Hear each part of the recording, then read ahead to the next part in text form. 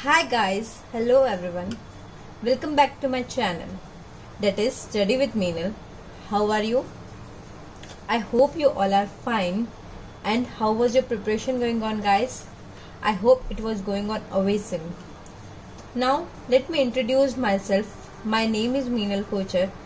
Guys, if you don't subscribe my channel, please go and इसको जल्दी से जाके सब्सक्राइब कर लीजिएगा. नीचे एक रेड कलर का बटन है, उसको क्लिक कर दीजिएगा जिससे कि आने वाली वीडियोस की नोटिफिकेशन आपको मिल सके. ये चैनल आपके यूजीसी नेट एंड जेआरएफ के प्रिपरेशन में हेल्प करेगा. एंड आज हम जो टॉपिक डिस्कस करने वाले हैं गाइस, वो टॉपिक कॉमर्स और इकोनॉमिक्स वालों के लिए बहुत यूजफुल है गाइस. आज हम बिल्कुल बेसिक्स से जानेंगे what is economics. So guys, let's start with the today's topic. Are you excited? Please जल्दी से कमेंट करके बताइए आप कितने एक्साइटेड है. Should start with the today's topic guys. Now first we introduce meaning of economics. Human wants are unlimited. The resources available to fulfill the needs are limited. To fulfill the needs are, its man has to perform various economic and non-economic activities. Means it simply means जो humans होते हैं उनकी needs unlimited होती है. उनके पास resources available होते हैं उनकी needs fulfill करने के लिए. They are very limited. So a man has to perform various economic and non-economic activities. The science which studies the economic activities of a society is known as economics.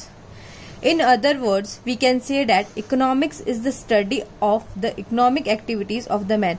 It simply means the study of economic activities of a man is known as economics. During his lifetime, from birth to a person perform various activities in her daily life. It means जब एक person born होता है और उसकी death तक एक human बहुत सारी एक्टिविटीज को परफॉर्म करता है from morning to night. All these activities are divided into two parts. First is human activity and second is human activities are divided into two categories, that is economic activities and non-economic activities. Economic activities हम किसे बोलेंगे? All those activities performed by a human which can be measured in a money. मतलब जिसको हम money में major कर पाए वो क्या हो जाएगी? Economic activities.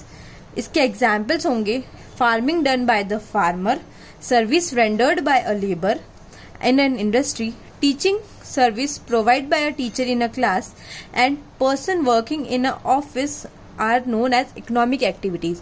Means जिसके बदले में हमें कुछ ना कुछ अमाउंट मिलेगा उसे हम क्या बोलेंगे? economic activities. All economic activities which are performed to earn livelihood. मतलब जो इंसान के जीवन को चलाने के लिए जो काम किया जाए उसे हम क्या बोलेंगे? economic activities. Guys, now we discuss what is non-economic activities. Non-economic activities वो होती है जिसके लिए हमें पैसे नहीं मिलते हैं, बल्कि जिसके लिए हमें क्या मिलता है? The activities inspired by the love, duties and physical need and patriotism etc. are called non-economic activities. Means जो affection, social and religious duties, physical needs, patriotism etcetera के लिए किया जाए उसे हम क्या बोलेंगे? Non economic activities. These activities not valued in the money. जैसे कि हमने क्या बोला था, इसके लिए हमें पैसे नहीं मिलेंगे तो इसको हम कभी भी मनी में मेजर नहीं कर सकते. इसके एग्जाम्पल्स होंगे children playing, work for a house for her family. Means कोई अपने घर के लिए काम कर रहा है अपनी फैमिली के लिए तो उनको हम पैसे नहीं देते हैं.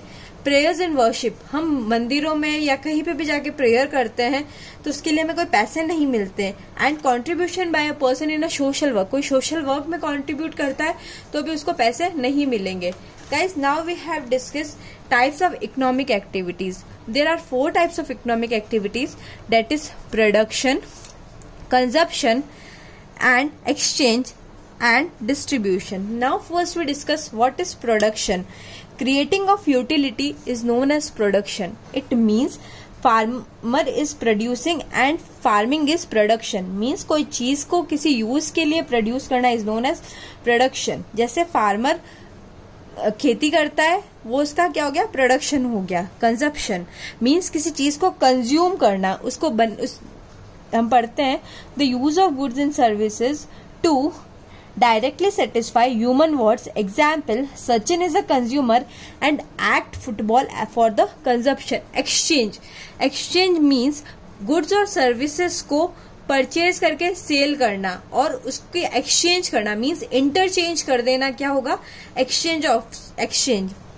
A person is rendering service for and receiving remuneration, it means it exchange of services. Now we have the distribution. The division of production among all the factors of production is called distribution. Means ऐसे product को distribute करना, जैसे agent, wholesaler etc. are known as the distribution. Now we have a factors of production. There are 8 factors of production, that is land, labor, capital, rent, wages, interest, profit and entrepreneur. Now we discuss all the factors in detail. What is land? All those elements which provide to us free gift of nature, just as air, water and soil are known as land. Now labor, physical and mental efforts done by the man for the production. Third is the amount invested by the owner to start the business. Now fourth is rent. Amount paid to someone for his taking services is known as rent.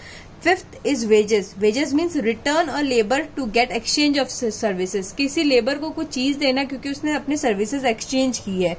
Now we have interest. Interest on capital is given or taken means किसी को पूंजी पर interest देना. जैसे किसी ने कोई capital invest की है किसी चीज में और कोई कैपिटल लगाई है तो उसे हम लोग क्या बोलेंगे, interest on capital. Now after profit, जितने भी एक्सपेंसेस और एक्सपेंडिचर्स को खत्म करने के बाद, पे ऑफ करने के बाद जो चीज बचती है उसे हम क्या बोलेंगे, profit. Now we have entrepreneur. Entrepreneur means owner of occupation who invest direct money is known as entrepreneur.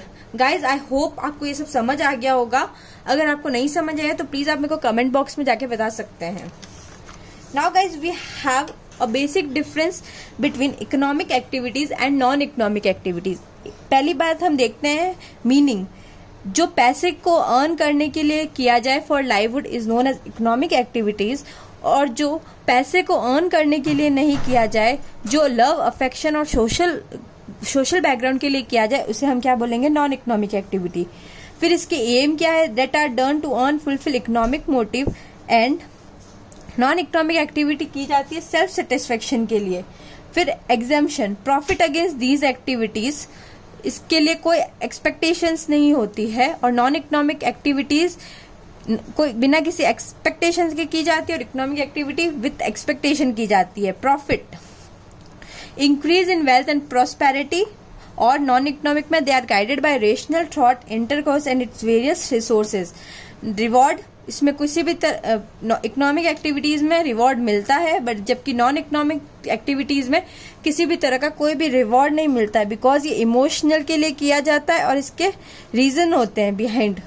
Measurement in term of money, economic activities को हम मनी के टर्म में मेजर नहीं किया जा सकता है, बट नॉन इकोनॉमिक एक्टिविटीज को मेजर नहीं किया जा सकता और इकोनॉमिक एक्टिविटीज को मेजर करते हैं हम in terms of money. So guys, this is all for the today. आज हमने देखा इकोनॉमिक एक्टिविटीज क्या होती है, उसके टाइप्स क्या होते हैं और उसमें एक डिफरेंस देखा. So guys, if you like my channel please comment, subscribe and share it with your all the friends. Guys, अगर आपको मेरा पढ़ाने का टेक्निक अच्छा लगा हो तो आप मेरे को टेलीग्राम पे जाके फॉलो कर सकते हैं. मेरा टेलीग्राम चैनल है UGC-NET JRF Achievers.